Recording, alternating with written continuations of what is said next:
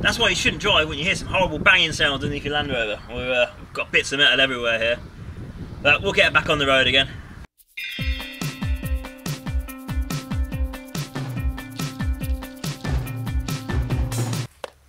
Hi guys and dolls, it's been a bit of a while since I've worked on the Land Rovers. Every weekend it seems to have rained and or snowed, and as I'm doing this in the middle of the field and not in the barn, I need a nice dry sunny day, and I think that's what we got today.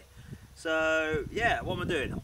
It's I broke the diff, as you know, and obviously when I was towing in the snow, something else went wrong, meant I lost drive to the front wheels.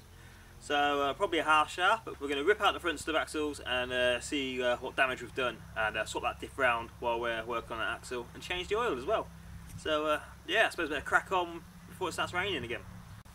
So job number one is going to be jacking the car up properly. So we'll chop the back wheels, we'll put some slabs down or something, get some axle stands underneath it, and hope she's not going to move anywhere. So I mean, if she does fall, the ground's quite soft. I don't think I'll sustain too much damage, but let's see.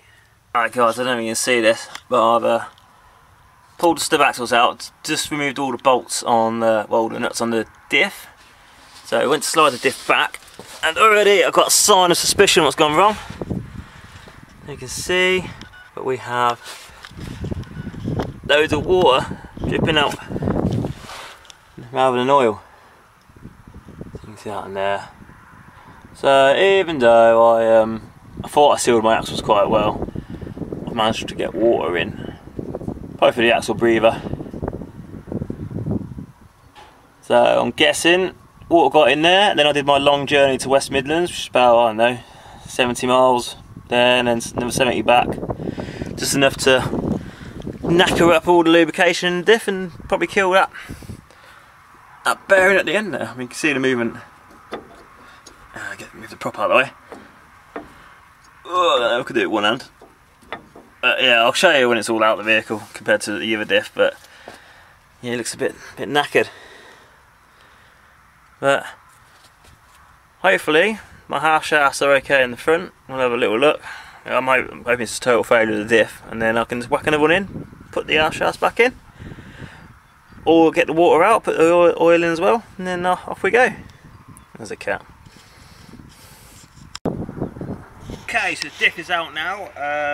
The half shafts look fine. So what it was the bearings, obviously, as I already knew, were going, hence the noise and the play in the prop shaft. And then that time we used it because we had to tow someone top of the track in the snow. Even though I didn't want to use it because I knew the Land Rover was already poorly, what I just did then was disintegrate my bearings even more. So the play was so much that it then lost its drive through the diff. So I'll show you the working diff and the knackered diff and the bearings. Right, so here is the working diff. You can see no play, well, not much play there. Nice shiny bearings inside there. Where are the bearings on this one?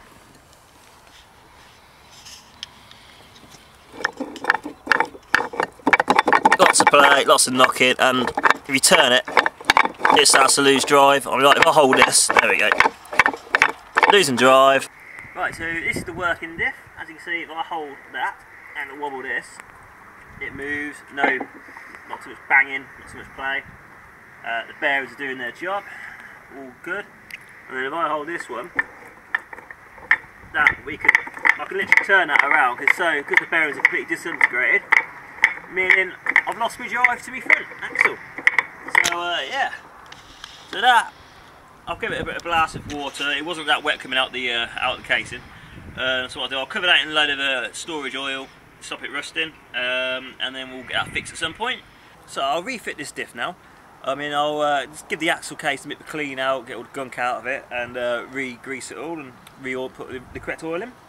I'll also check my rear diff now, because if that's what's happened to my front diff because of water ingress, the rear's gone through the same treatment as the front, so it's worth checking out.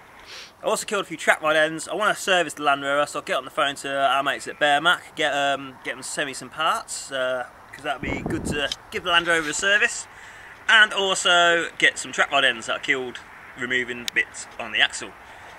Exciting stuff. So I'm going to refit this diff now, and then hopefully we'll be back on the road soon. So just a little update on what we broke on the Land Rover and why it lost drive. So hopefully we'll be on the road in no time. Don't forget to follow us on Facebook, Twitter and Instagram. We're Tatty Car Travels. Give us a like if you like the video, and subscribe for more Land Rover related content to come. See you guys. One day, baby, we'll be old. Oh, baby, we'll be old and think of all the stories that we could have told. One day, baby, we'll be old.